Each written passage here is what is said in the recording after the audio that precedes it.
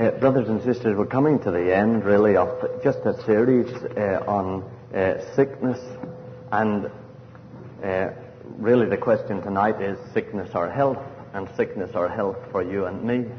And so tonight we'll be summarizing some of the things that we said during the past 2 Sundays, and perhaps trying to tie it together from the point of view of practical application. Now, it might be good to begin with Romans 5 and 12, if you would look at that, and see plainly where God puts sickness. And it's Romans 5 and 12. It's page 980, if you have that black RSV Bible. Romans 5 and 12.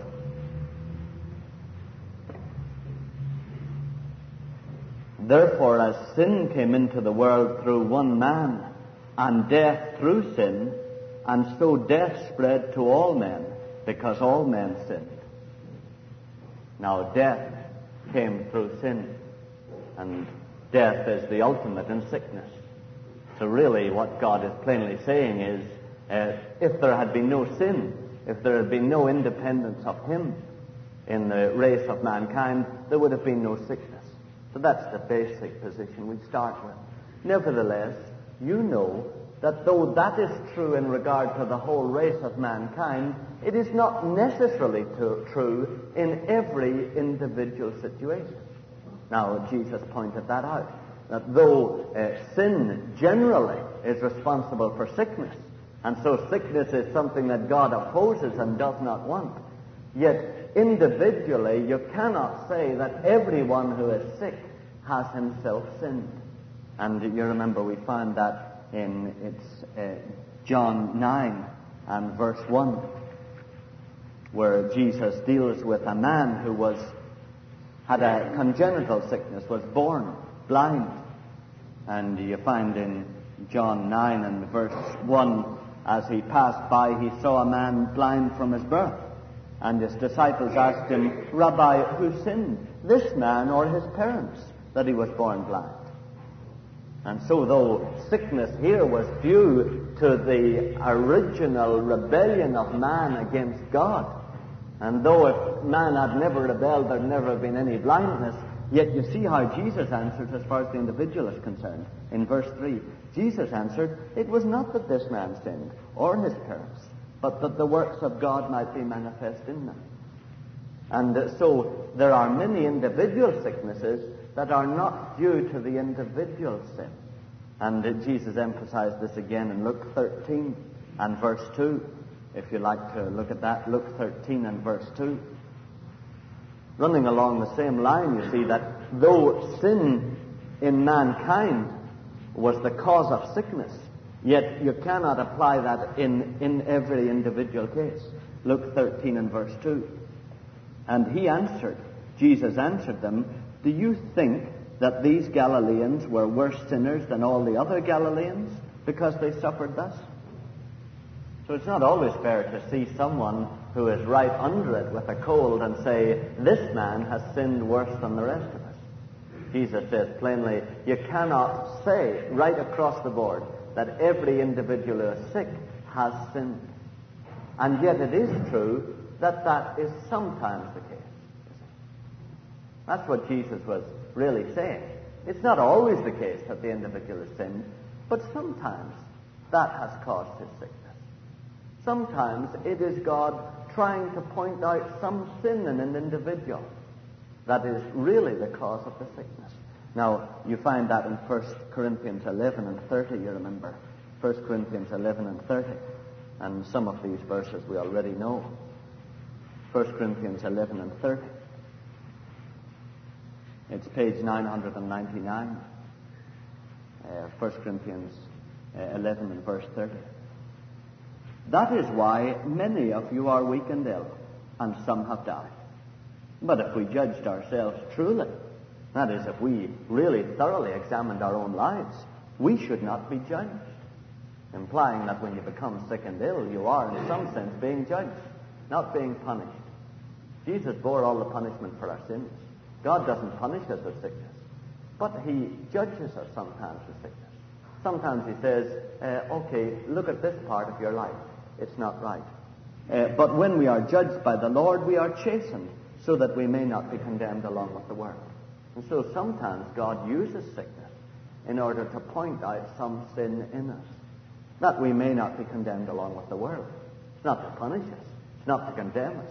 It's so as to save us from a blindness to a certain sin that is developing in our lives. And yet it's good to see, you see, that sickness is not brought by God. Sickness is caused by sin and by Satan. Whenever you're oppressed by sickness, you are not being oppressed by God, but you're being oppressed by Satan himself. It's simply that God uses Satan's work at times to point out a certain sin. Now, that isn't always the case. Sometimes God wants us to move into a new position of Christ-likeness, and so he allows a weakness or a sickness to come upon us. And you find that in Hebrews 5 and verse 8, in regard to Jesus himself. Hebrews 5 and verse 8.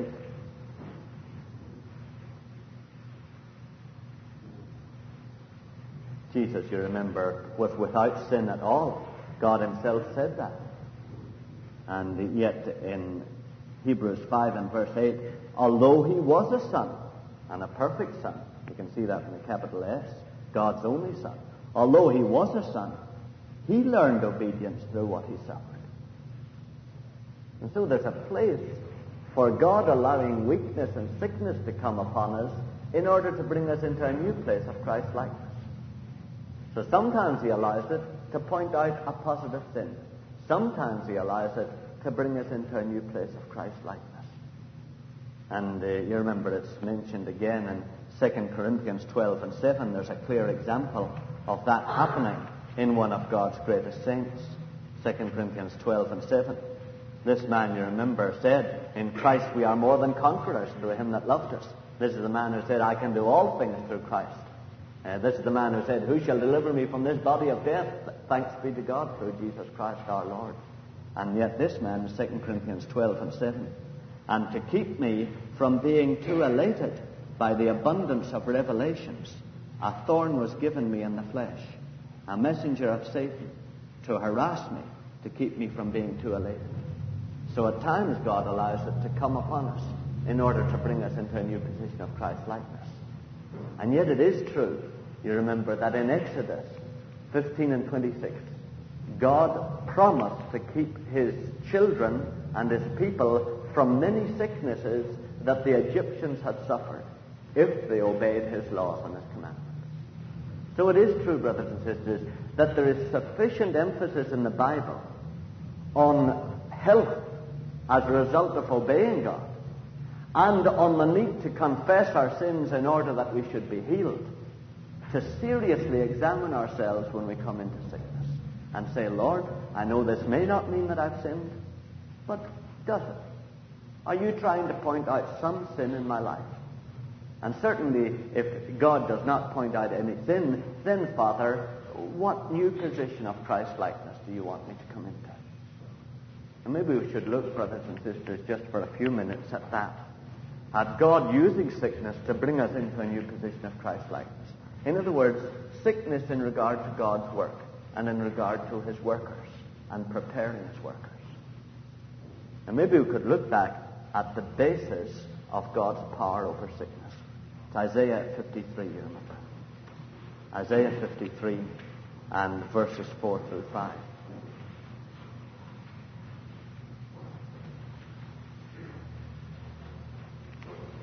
It's page 634.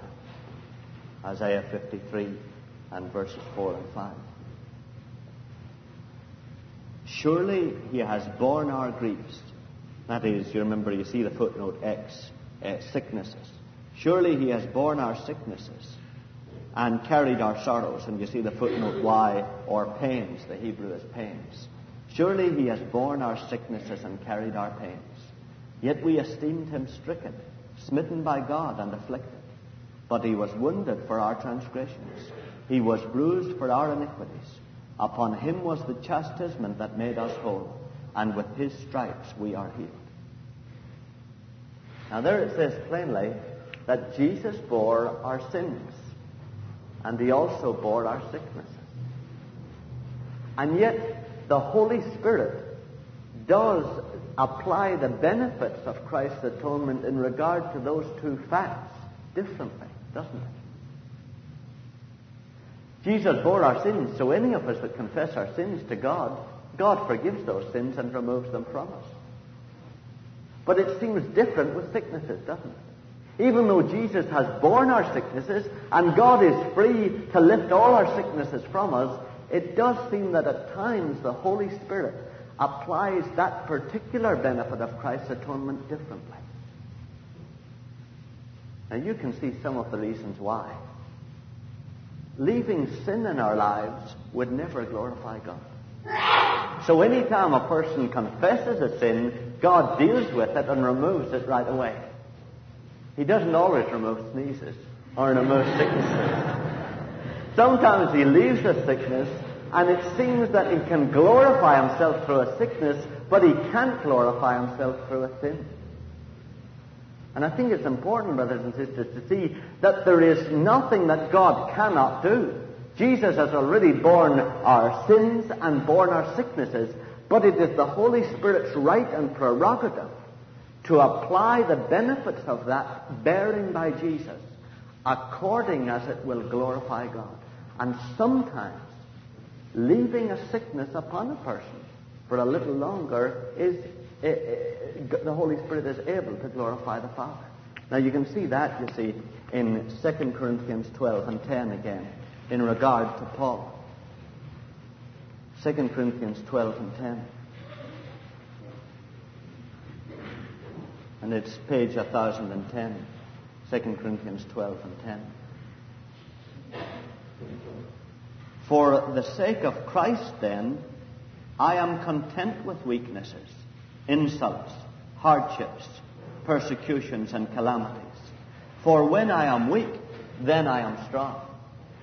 And somehow it is possible in sickness, you see, to say, when I am weak, then I am most strong.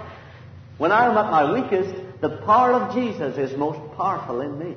Whereas you can't say, when I am most sinful, then I am most holy. So there is a real difference. Even though Jesus has borne both sin and sickness on the cross for us, yet the Holy Spirit always removes one of them when we confess it, but the other at times he will leave upon us. Because this can often glorify the Father, and can often enable us to say, when I am really most weak, then I am really strongest. And yet it is important, you see, never to accept sickness as one of God's workers. Never to accept it unquestionably. Because it is a work of Satan. And you should never accept any work of Satan unless God very clearly explains to you that I want you to bear this for a little. Now that's important, brothers and sisters. I think too many of us, you see, pray away there, ask God to heal us, He doesn't heal us, so we say, oh well, I've just to bear this. This is God's will for me. Now, God does not work in us by default. We do not assume God's will through silence. We do not assume it is God's will because we hear nothing from Him. The only reason you should ever accept the sickness is if God clearly tells you that this is His will. Now, you can see that in Paul's experience there in that same chapter, 2 Corinthians 12 and verse 9. Verse 8, you see, is Paul's praying. 3 times I besought the Lord about this, probably some sickness of the eyes, that it should leave me. But He said to me, my grace is sufficient for you, for my power is made perfect in weakness. And then Paul says, I will all the more gladly boast of my weaknesses, that the power of Christ may rest upon me. But do you see that God specifically said to Paul, my grace is sufficient for you, for my power is made perfect in weakness. In other words, God explained it to him. This is going to glorify me, what you're experiencing. And I think it's very important for us to see that, so that we don't condemn a person who is walking under sickness, and yet so that we do not easily accept sickness. Loved ones, it is significant that it's God's giants in the Bible that bore sickness over a long period of time. So let us, be careful before we say, God is allowing me to bear this sickness, that I may serve him better or may glorify him better. It is God's giants that bear sickness as a normal run of their lives over a long period of years. Nevertheless, it is important to see that they do it. There are some other examples besides Paul.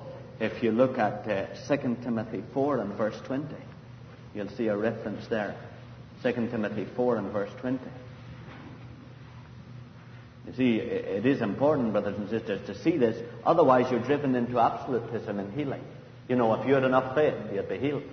Well, that's enough to drive a person insane. You see, if you beat them with that rod.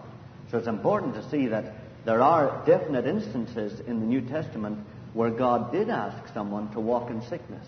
And yet it's important to see that it did not interfere with their work, and that they were real spiritual giants at that time. 2 Corinthians 4 and 20, Erastus remained at Corinth. Trophimus I left ill at Miletus. Now it should also deliver us from this business of why don't you heal if you're an apostle of God? If old Paul, with all his power, left Trophimus ill at Miletus, then we can't get each other over the barrel in this kind of way. If you drive yourself into absolutism as far as healing is concerned, you really will back yourself into a corner that will spoil all blessing from God. So it is very important to see that there are instances in the Bible of this. 1 Timothy 5 and 23 is another one. 1 Timothy 5 and 23.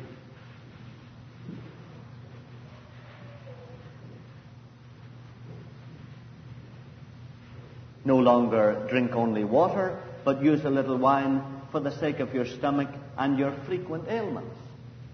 Well, I mean, why didn't Paul just heal Timothy? So it is vital for us to see that God has allowed sickness in some situations. But I think before we get ourselves lined up with old Timothy and Trophimus and Paul, we ought to really check. Are we maybe that stature? And is God really allowing that sickness to come upon us? Or is it our own stubbornness that will not deal with God over what is wrong in our lives? And so our general attitude should be not one of getting ourselves onto a rack. If this sickness is left upon me, then I'm not getting through to God. But rather, this could be the Father's will, but it's more than likely not. God's normal will for His children is for them to be well. And so, Father, is there anything wrong in my life that has opened me up to this sickness? And really, that should be our attitude, rather than just accepting the thing. It seems, for instance, the normal attitude there is stated in 3 John chapter 2. And you find that really that's God's will for us. 3 John chapter 2. It's page 1070. 3 John, and it's verse 2, really. Beloved, I pray that all may go well with you, and that you may be in health. I know that it is well with your soul. And that is, you see, that's praying according to God's will. I pray that all may go well with you, and that you may be in health. Or 1 Thessalonians 5 and 23, may the God of peace himself sanctify you wholly, and preserve your spirit, soul, and body blameless at the coming of the Lord Jesus. God's normal will for his children is health. And we need to be very clear that it is otherwise. Nevertheless, you see that we shouldn't look upon sickness as something terrible. You remember I have said often to you, would you treat the law as a dear friend? We should love the law. We children of God should love the law. We should not grind under the law. We should not be glad that we don't have to obey the law. We should love the law. Because the law is God's list of symptoms that show us when we're lacking his life of the Spirit flowing through us. So it is with sickness. When sickness comes, we should not treat it as something terrible. We should see that it's something that is lovingly filtered down to us by a dear Father. And that dear Father will not give us more than we're able to bear. And we should really see that. I think it's in James 5 and 11. God says that. James 5 and 11.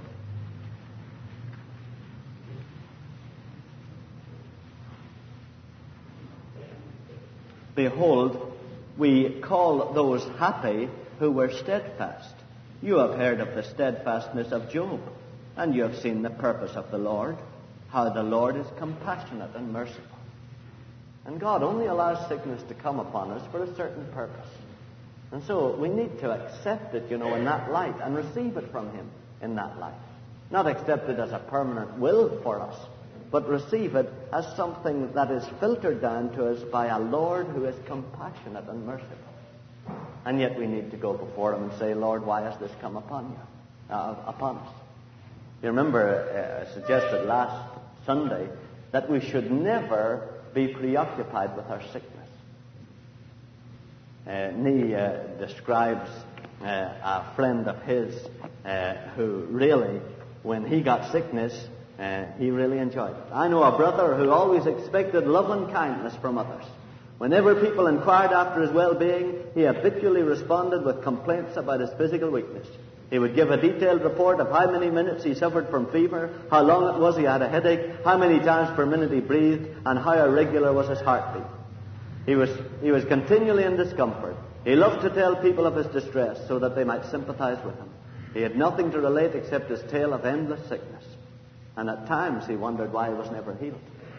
Well, even if the sickness, even if God is showing us something through the sickness, or even if God has said to us, this sickness is my will for you for a little while. You see, we should never emphasize the sickness. We should never talk about the sickness. We should be looking up to the Father. And you might say, does that mean we should tell a lie? Well, there's an interesting example.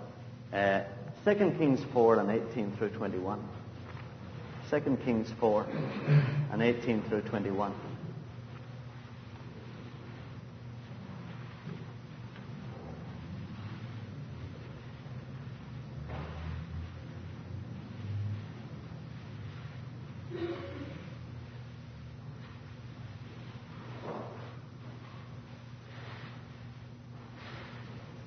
When the child had grown, he went out one day to his father among the reapers. And he said to his father, "Oh, my head, my head." The father said to his servant, "Carry him to his mother." And when he had lifted him and brought him to his mother, the child sat on her lap till noon, and then he died. And she went up and laid him on the bed of the man of God, and shut the door upon him, and went out. And then verse 25. So she set out and came to the man of God at Mount Carmel. When the man of God saw her coming, he said to Gehazi, his servant, "Look, yonder is the Shunammite. Run at once to meet her, and say to her, 'Is it well with you? Is it well with your husband? Is it well with the child?' And she answered, 'It is well.' And it was well because she had absolute faith that God was in charge of the child's life, and that this man of God would be used by the Father in a way that would bring about His will. But it is interesting, isn't it, to see that God's Word obviously agrees with that. You don't talk about your sickness. You deal with God about it, and you commit the whole thing to Him, and you don't fret. And you don't talk to everybody about your sickness.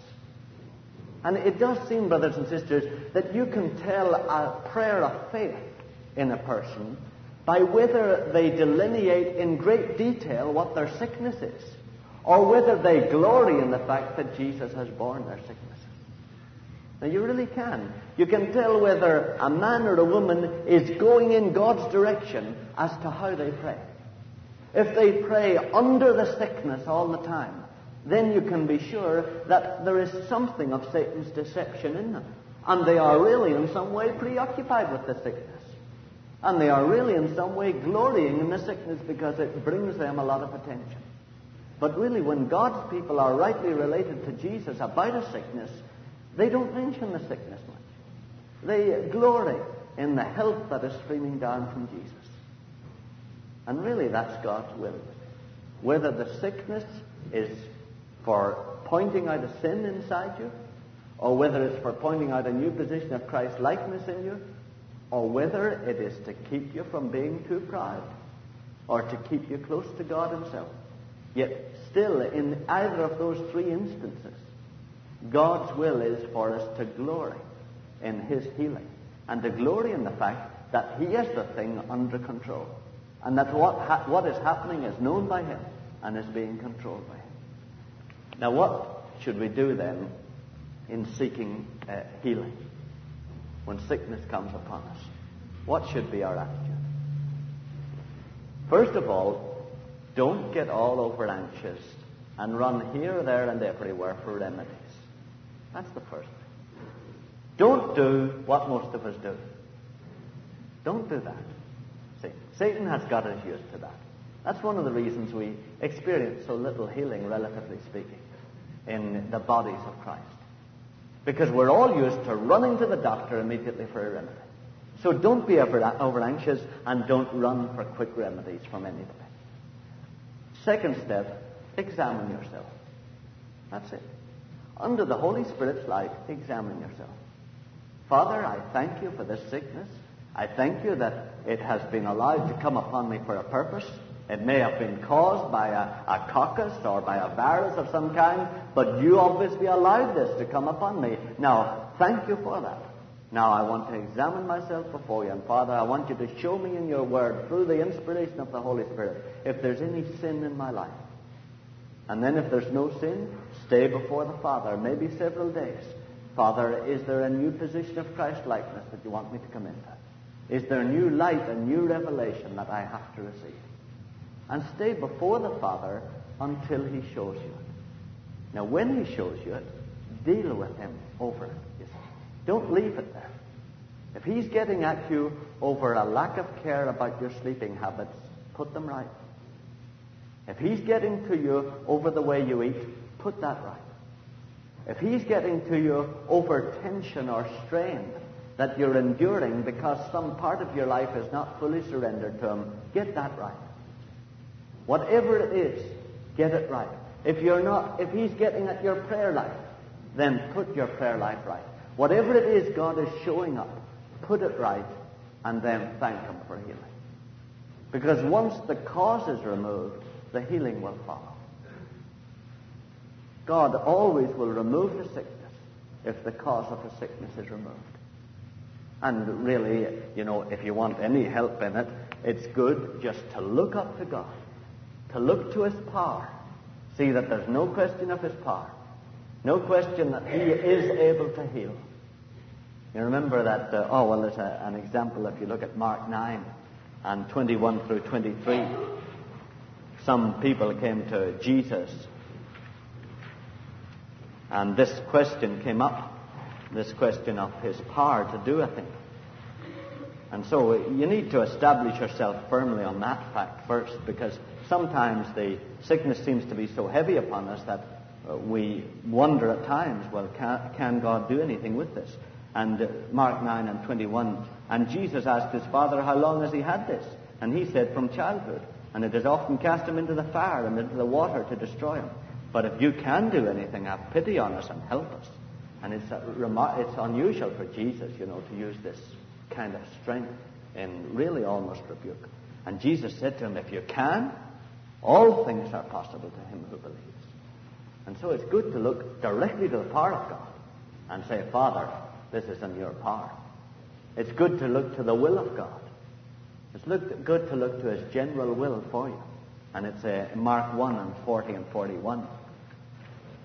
You ought to establish it with a word of Scripture, because so often Satan, I think, on sickness can make us doubt. Mark 1 and 40 through 41. And a leper came to Him, beseeching Him, and kneeling said to Him, if you will, you can make me clean. Moved with pity, He stretched out His hand and touched him and said, I will, be clean. That's Jesus' will. And this Jesus very clearly explains to you, it's not my will to heal you. It's His will to heal. And notice, you don't take it for granted that it's not God's will to heal because you're not getting anywhere. That's walking by sight. Walking by faith is, Lord, I know it's your will to heal me. I accept that. And only if God very clearly explains to you, as explained to Paul after beseeching him 3 times, only then do you say, well, perhaps, God, you want me to lean under this for a while. And then the third step is important. It's Mark 11 and 23 and 24. Mark 11, 23 and 24.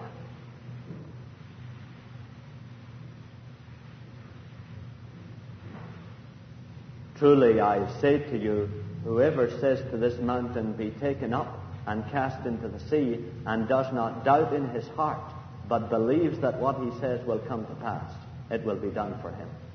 Therefore I tell you, whatever you ask in prayer, believe that you receive it, and you will. Do you remember we said that hope is belief that God will undoubtedly do something.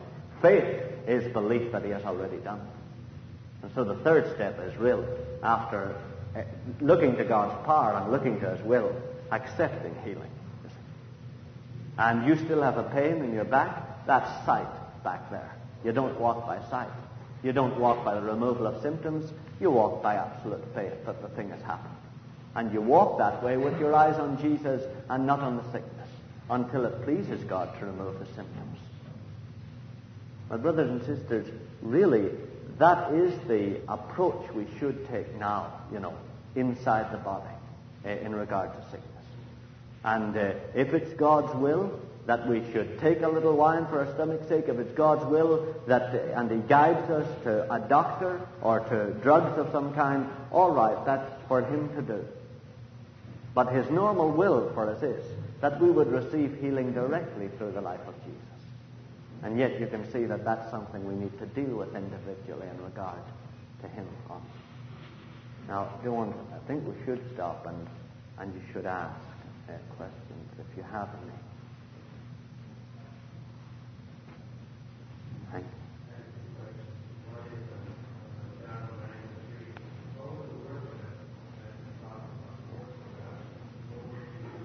Yes.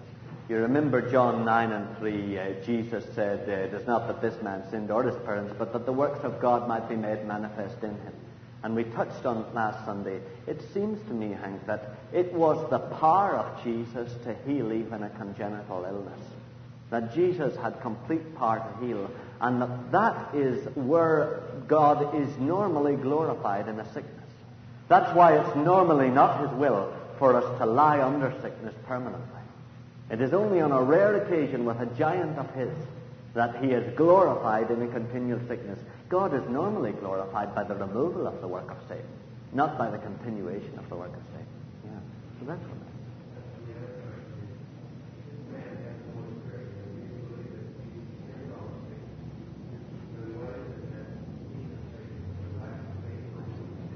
I see. This is the man who was born blind. Yes. Oh, anyone. I see. Hank says, if a man is filled with the Holy Spirit and believes completely that God will heal his sickness, why does he remain sick? Isn't that right? Yes. All I can say is, going along the lines that I explained, that the Holy Spirit can only apply the benefits of Christ's bearing of the sicknesses in the light of our honesty about our sin, or about the new Christ likeness into which God wants us to enter, or in the light of the fact that sometimes God asks a man to walk with sickness, as he did Paul and Trophimus and Timothy. So that, I would say, in other words, God, according to that man's dealing with God. If that man is walking in the fullness of the Spirit and walking into all the light, then his sickness will be lifted from him. Unless God wants him to walk as he wanted Paul to walk. But that is an abnormal situation. Brother?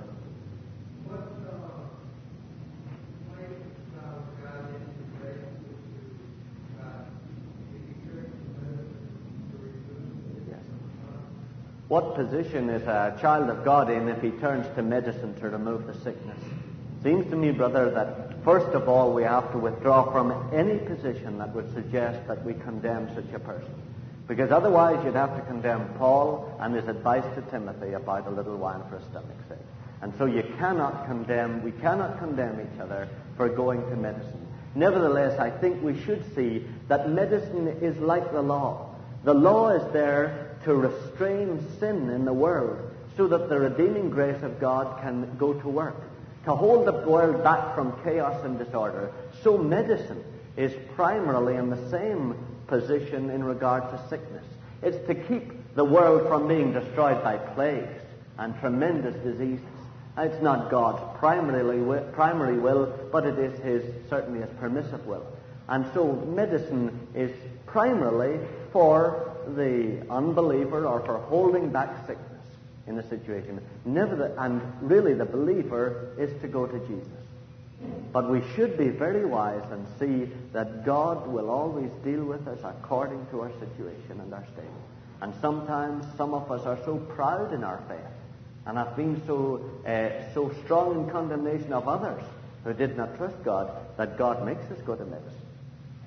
Or at times God may have some work for us to do. I have known hospitals that were blessed, brother, by some brother or sister in Christ being in that hospital. So there are situations like that. So again, it's as with absolutism in sickness. We should teach strongly what is God's normal way, but we should not dare to condemn a person who does not come into that normal pattern, because God can move as he wishes. Yeah. I think it's Marion. Yeah. Your first question was, go on to a quick remedy that say it in emergency situations. Yes, that's right. Certainly. I mean, the Father deals with us according to our situations, right? Yeah. And obviously, it would be most obvious that the Father would expect you to at least, if Paul gave Timothy instructions to use something that would stimulate the juices in his stomach, then undoubtedly God would certainly agree with us massaging the heart and doing what natural things we know in order to keep the person alive. So obviously God deals with us according to our particular situation. Nevertheless, I do believe, Marilyn, that if more of us really trusted Jesus to pour down his life in emergency situations, the life would come down like that. Yeah. Hugh?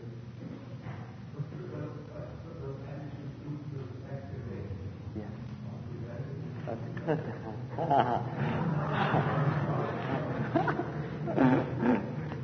Hugh, could you go to some other church? It's good, brother. It's good. What should our attitude be to vaccinations? Oh. Hugh, I've been on this campus for 5 years and I've never been in this position. At least I can say you're a professor and not a student. So I don't know. Please have the confidence to say that. Ushers, could you keep Hugh Capel out of the church? It would seem to me, Hugh, that one undoubtedly is up against lots of lots of influences of environment in regard to that question. For instance, in Ireland, because we lived there, the whole TB situation was utterly different from here in Minnesota, and it was really a fearful disease, certainly when I was at high school. And I can see that because you're taking part in the sinfulness or the sinful and sick atmosphere around you, and you cannot avoid it, you're born of parents with this kind of thing, I can see how you're laboring under an environmental predisposition to a disease that some people, maybe in another country or another part of the world, are not laboring under. So I can see that in some sense you're fighting against a general sickness. You're sharing in the sickness of the world. Now, in that regard, obviously one could liken it in some way to the congenital blindness of the person in John. And so I'm sure that would influence what God would have people do with their children. And I'm sure that one would have to accept that God has provided some medical means of counteracting this kind of environmental influence. Now, at the same time, I would have to hold that if the Father put one of us in Iran with a child in a situation that was very open to this kind of sickness where vaccination was not possible, I'm quite sure that the Holy Spirit would give the strength and the immunity that would normally be received through vaccination. So I think that I would walk somewhere between those two positions. But has anyone any light on it? Often nowadays, the legal requirement that we should obey is also invented God to be a carrier without being sick. Yes. All right. So in regard to being our brother's keeper and in regard to our submission to those in authority over us, sometimes it is very necessary. Yes. Hugh?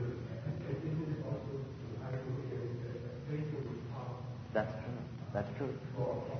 And we should use every weapon that lies to our hand. Yes. It seems to me that kind of thing is in such a different situation to the attitude that most of us have to seek a quick remedy.